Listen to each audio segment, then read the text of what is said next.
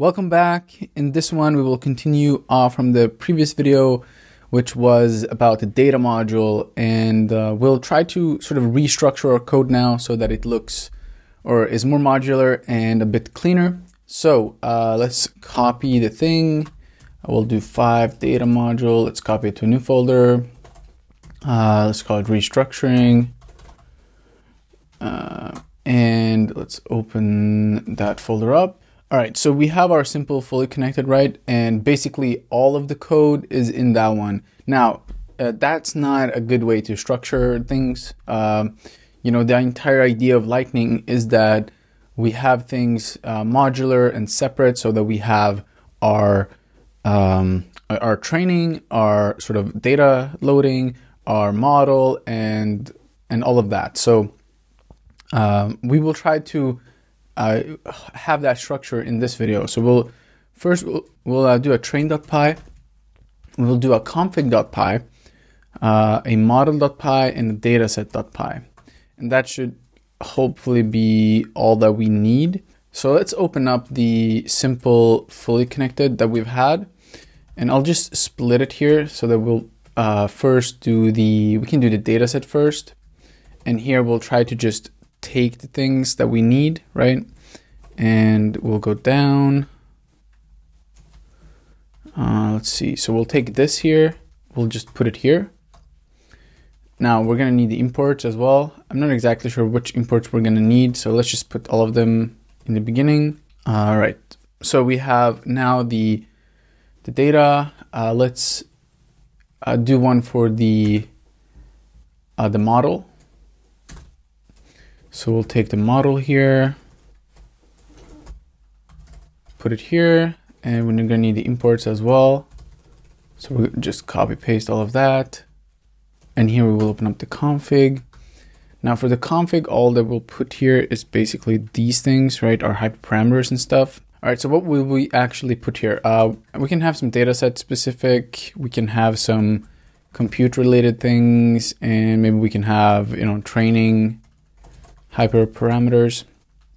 And I like to put these capitalized just to have it sort of separate and know that these are the config variables. So we'll do num classes here. We will do learning rate, batch size, and number of epochs here. All right, so let's remove this now.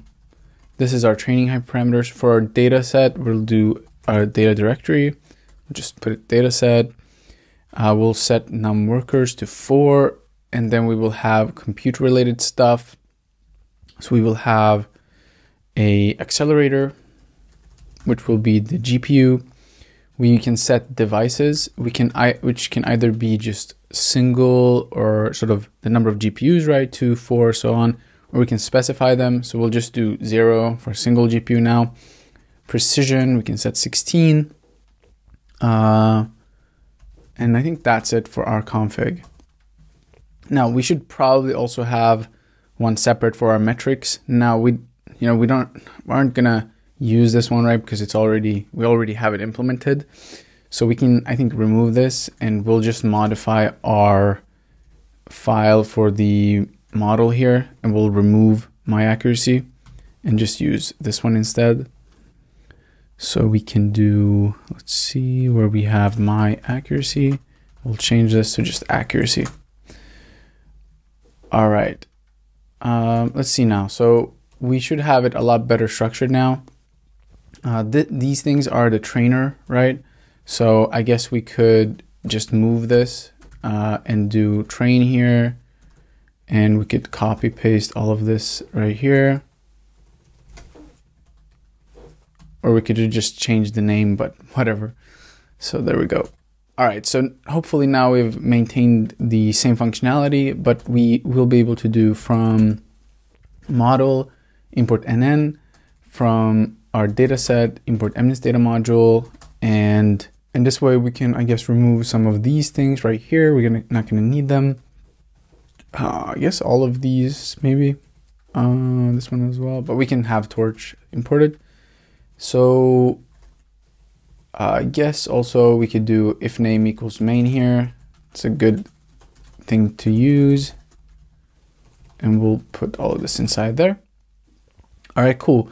I'm actually not sure if this is gonna run now, so we can do ls python 6 restructuring train.py.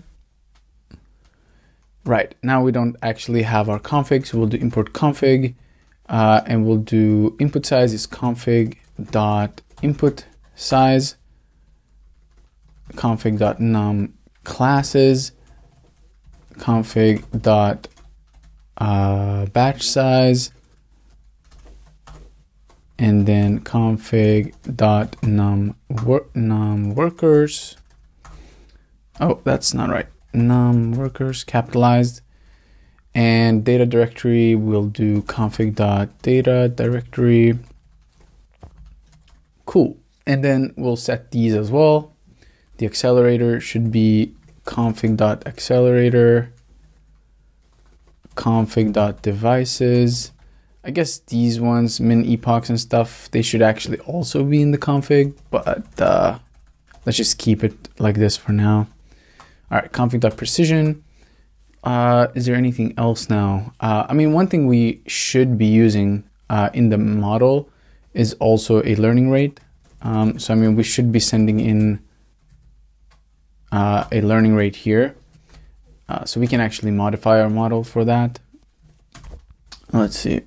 So here we should send in a learning rate, and we'll do self.learning rate is equal to learning rate. And that is what we'll use here. Right now it's hard coded, so this is not the best. Self.learning rate like this. Cool. All right. Let's go back to our train. And one thing we could do also now is maybe clean up the imports. But before we do that, let's see that it actually runs. Cool. So it's running, and we can check that it's doing the right thing. It seems to be the exact same functionality that we did in the previous video, which is nice. So let's see what we're actually, I mean, this one we can actually remove, right? We're not using that anymore. So we have config, dataset, model, train. This is the sort of basic structure I like to have. And then you can add additional for metrics, and, you know, if you're doing a lot of callbacks, which we're going to go into next video. So, you know, we'll add that probably in a separate folder, or we just keep it in the train. We'll see. All right. So in the config here, let's see what we want to do. Here, we're not using all of these things, right? I should probably have a plugin to see which ones are not used here.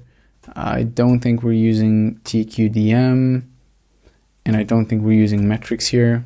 So I think those can probably be removed. There are probably some unnecessary imports here, to be honest, but it's probably okay. Yeah, you would most likely have a plugin, or like, what is it called? Flake 8 or something. You can see all the unnecessary imports. Okay. All right. So we'll just keep it this way. And I guess one more thing we could do is go back. We could do pip install black, because it's nice to format stuff. So we can do black dot, boom, all files are formatted. Now, if we open up model again, we can see it's nicely formatted. Nothing are outside the sort of the line length and all of that stuff, right? So this is, we can see this has been formatted, looks a bit cleaner and nicer. And yeah. All right, that was a pretty quick video just to restructure the code, and then we'll introduce callbacks in the next one.